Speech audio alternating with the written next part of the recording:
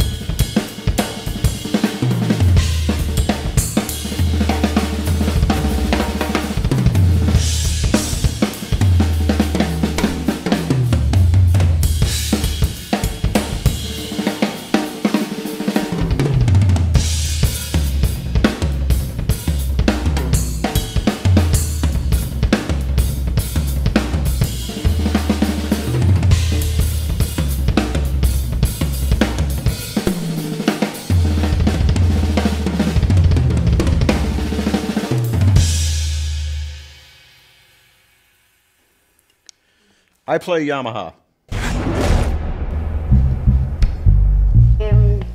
Well, Dave, it's such a pleasure to have you here. It's in Spain again. How long has it been since you came the last time here? I honestly don't remember. No? No, you're going to have to look that one up. Have you ever been to Murcia before? Yeah, I think so. Yeah? I think I was here with Chick Corea in the past, but I honestly don't remember. My touring schedule is so crazy. Yeah, of course, non-stop. I don't remember much. Well, first of all, we want to say thank you so much for this time you've given us, and we know that you've got a really, really tight schedule. And my pleasure. It's an honour for this is the online TV show that is the biggest one in Spain. Right, I was wondering what this was. MrOnlineDrumsTV. Oh, okay. And thanks to Lucas Jimenez who started it all. Yeah, cool. And it's become really big for drummers in Spain. Great. And anyway, this is just a quick interview to give them the chance to know you a little bit more. Okay. And first of all, I think what we would like to know is how you started. What was your schooling? What was your schooling for drums? How did you learn to play drums, and where did you learn a little bit of that? Honestly, growing up in the middle of America in St. Louis, in the suburbs, really wasn't exposed to a lot of music at a young age. So most of what I was attracted to was what I was hearing on the radio, or you know, there was a lot of music in the neighborhood though. My friends next door played, and so I was, you know, attracted to that, and I sort of always wanted to be a guitar player anyway. When I was young, nice sound effects. So I actually started to play guitar first when I was very young, 6 or 7, and I didn't like it at all. Very quickly I decided. Well, we're happy about that. So, but then it was really kind of just, you know, back then there was still music in the schools. Yeah. And so we had a band program, and I got involved in that. And my next door neighbor was 3 brothers, and the youngest guy was closest to my age, and he was a drummer. Mm-hmm. And he showed me a few things, and my dad got me a cheap drum kit. You know, somebody answer that phone. It's a gig. And he got me a cheap little kit, 3-piece kit, just a, you know, bass drum and a tom and a snare, and I used my mom's soapbox for the floor tom, and I just started playing at records, rock records, and this would have been when I was just about 7 or 8 years old, and I guess I was 8 by the time I got the drum set, and then my dad was a piano player by hobby more than anything else. I think he would have liked to have really played professionally, but he didn't pursue it. No, he didn't. He had stage fright. He didn't really like to be on stage. So, but he, you know, he had a lot of great records, a lot of great Dixieland jazz records. Oh, great. Mainly with Pete Fountain, and Jack Sperling was the drummer. So that was really my early education as a drummer. Learning about jazz was Jack Sperling with Pete Fountain. And then I was 11 or 12 years old. It might have been 12 after my next drum set for a birthday present. I don't remember all these years exactly, but he bought me this gold sparkle Gretsch kit for I think it was my 12th or 13th birthday, but he brought home a Buddy Rich record before, and that was kind of... Wow, yeah. That was the beginning of the whole, journey to try to figure out Buddy, and then that got me into more big bands, and then that led into fusion, and so it was kind of just a cycle. I didn't really take any lessons until I was about 12 or 13. Yeah. I just kind of learned on my own, and the guy in the store showed me stuff, and self-taught, stuff. Yeah. So, it was self-taught for a while, but then of course I got the lessons, and I had a couple of really good teachers in St. Louis. Bob Matheny was the first teacher, and then he sort of kicked me out and said I can't teach anymore, and got me to work with this guy named Joe Berger. And between those two, they really helped to give me a very, very good foundation, with reading, technical stuff, although I have to say I did the technique more on my own, just by getting tips of, and watching and copying, and I don't know what you want to call it, but certainly Joe and Bob, and I learned some finger control stuff from Jim Petersack and Roy Burns, and from there it was kind of like I said, it was that progression. And when I was 16, I think I heard Gad for the first time, and that kind of put me in a whole other direction, and a whole other serious influence of wanting to to understand that. So it was kind of just complete obsession with Steve for a while, and that kind of lasted through my high school thing. We had a really good jazz band in high school, so that kind of kept the inspiration and the necessity to practice, to read, to learn the music, and and we were pretty much running the jazz band as a bunch of kids. We were kind of always telling the director what to do.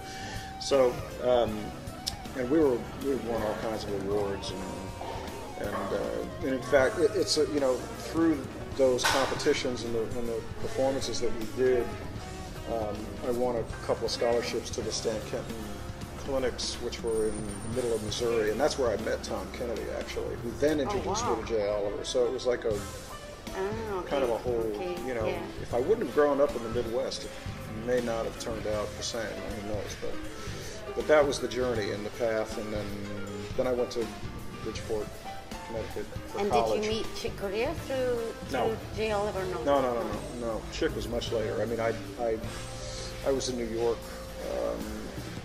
I was already playing with Bill Connors and Michelle Camillo and doing a lot of different dates in town. I'd already done the tour with Simon and Garfunkel, and I was already playing with a lot of other things. I do quite a bit of studio work in town. It was '85 when Chick was looking for the electric band drummer, and I happened to be playing in town with Tom at the Bottom Line in New York with Bill Connors, who ironically, Bill Connors was the first guitar player in Return to Forever before Al Di Meola. So it was, so we're playing, and I see Chick walk in, and I was like, wow, okay.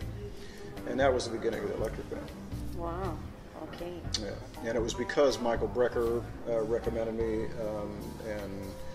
and I think Chick was hanging with Tanya Marie, and she was playing him a Michelle Camillo record, and to say, hey, check out this piano player. Yeah. And I was playing drums on the record, and Chick was listening to the piano. He says, yeah, it's great, but who's the drummer? So my name came up twice in one day, and then they happened to have a night off, and they looked in the paper, and it happened to be I was playing, so it was kind of stars aligned. Fantastic.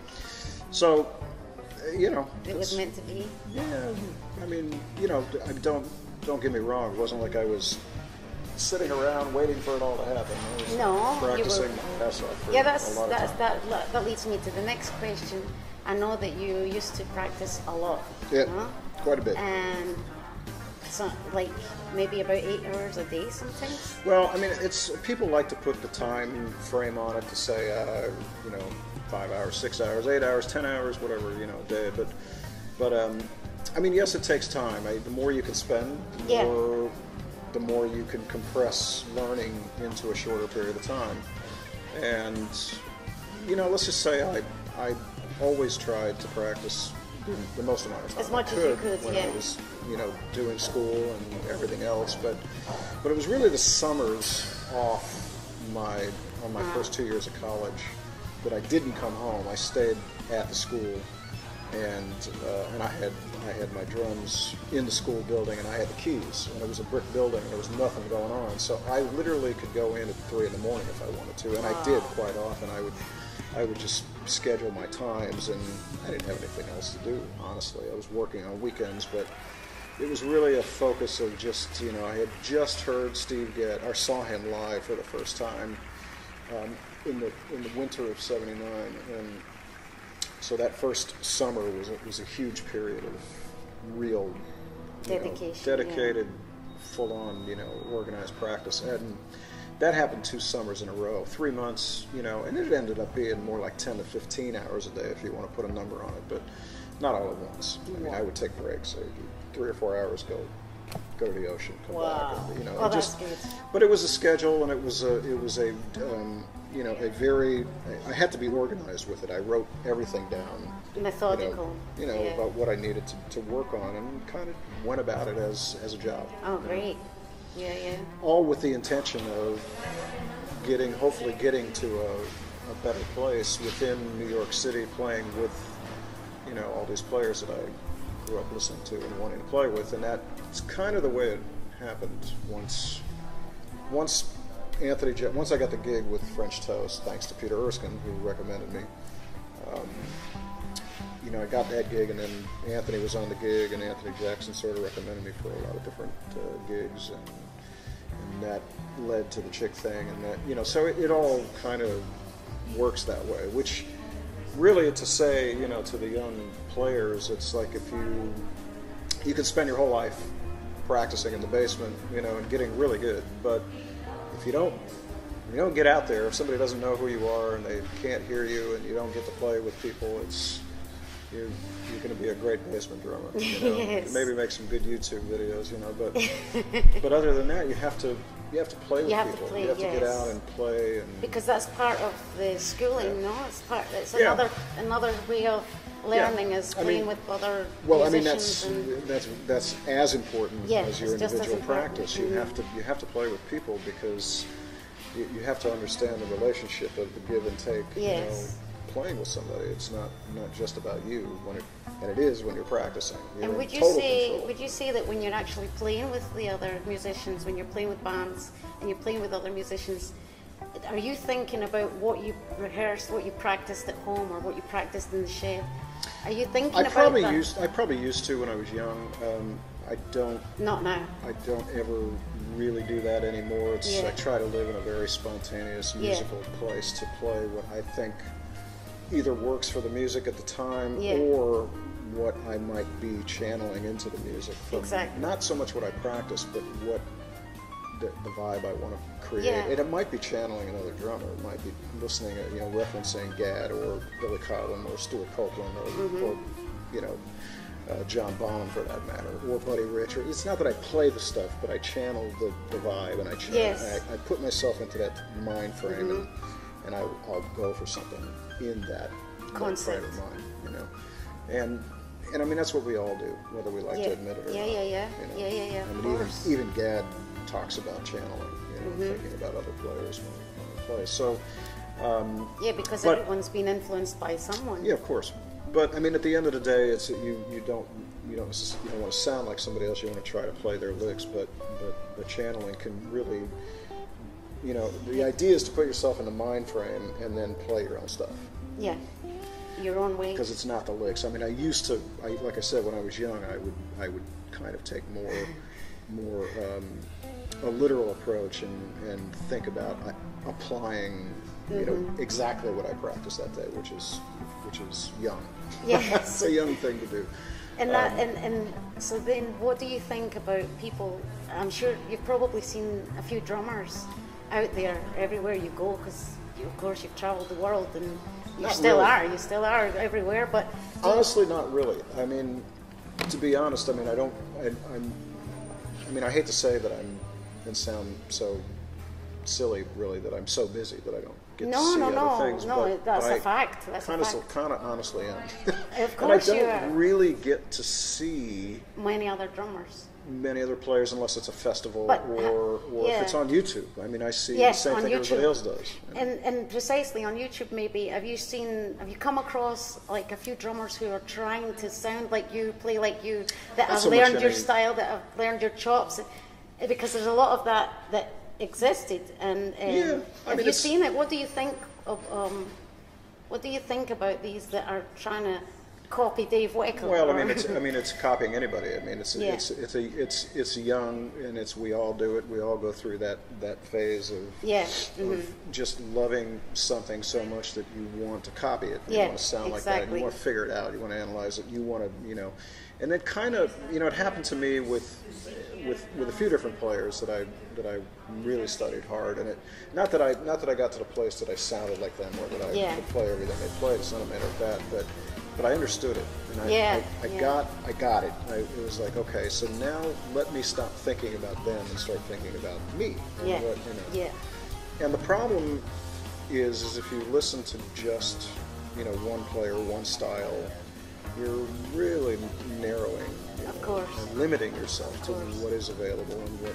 because for me that's the joy. It's the channeling of so many different players and different styles in one song sometimes, that it becomes, nobody knows quite where it's coming from because it's a mishmash, it's a fusion of a lot of different styles and people. And it becomes your own after a while, especially if you start moving drums around and, and just placing things a little bit differently than is the norm. Yeah, then it becomes more personal. For example, in some bands, I don't know what I'm going to do today because I haven't seen this drum set yet, but sometimes I've been recently playing the largest floor tom on my left, which, ends up being a whole different melody structure of tonality, because there's no way I could, if you close your eyes and listen to what's being played and somebody tries to figure it out, on a normal kit, they're never going to be able to. They're going to go, oh, well, he must be sticking it left-handed, and this and that. And unless you see it, and then you realize, oh, it's the left hand on the floor tom, but in a structure of a single-stroke roll or combinations, whatever it might be, the sound, the melody is different because the tonality is not what you expect. It's in a different place. Yes. It's on that end of the kit. It's on the left hand, so everything changes. But that's one of the fantastic things about you. You're always renovating. You're always innovating. You're always changing. I get bored. You get bored, and I get bored. I like to change it around and make into different things. And quite honestly, sometimes too, it depends on the music. The music sometimes dictates, which is kind of why I started playing the left floor tom. I did a recording project for somebody that wanted a real heavy double bass pattern, and I'm not a double bass guy. I can't play that stuff that well in the pocket and make it feel comfortable. So when it's a groove type of thing, so I just kind of went back to my old days of triggering the left hand, the floor tom, the bass drum with the floor tom, except with this big one, I just tuned it really low, taped it up, and it was, it sounded like a bass drum. Yeah. And that kind of,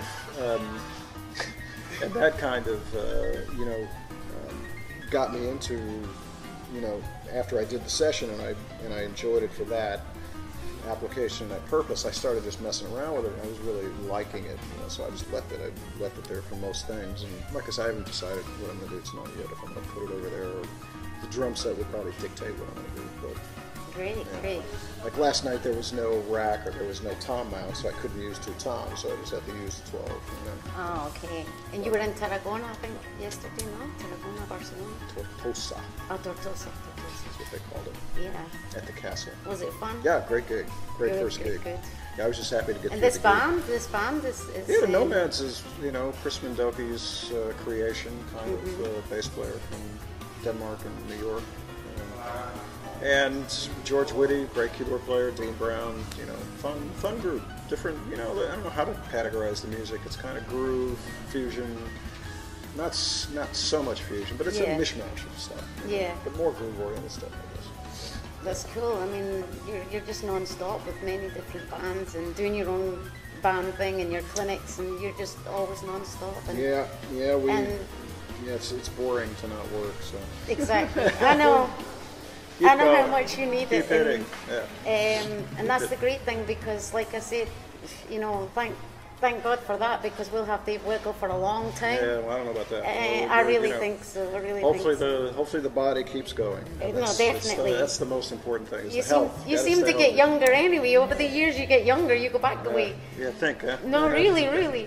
But when it comes to your sticking technique, as far as I know, you've changed your technique many times, depending on what you see or what you think, a different approach in your sticking technique. You've never stuck to the same technique for years. Well, not really. I mean, it's really still, you know, my basic stuff that I learned a long time ago. But Freddie, back in the mid-'90s, really changed my approach. Got me to relook at things and understand balance a little bit better. And you know, just ergonomics of the kit really became evidently important to really be comfortable and pull things off. Yeah, that's the main thing, no? And it's just a matter of, you know, in a very short synopsis, because I have to go. Yeah. But it's all about letting the sticks do a lot of the work, and instead of pushing into, letting them all come up and out. Yeah, so, the bounce, the balance, rebound. the grip points, everything. A lot goes into it. So. Yeah. Because we don't have time to get into it now. Thanks so much. And if you want to say hi to the TV show, Mr. Online Drums TV, whatever you want to say. Mr. Online Drums TV. Hi. Cool. Nice to be here. Thanks for, I don't know which camera to look at. I got two GoPros. Anyway, thank you very much for having me, and have fun playing. I got to go. We're going to come see you tonight anyway. So great. Thanks so much. Thank you.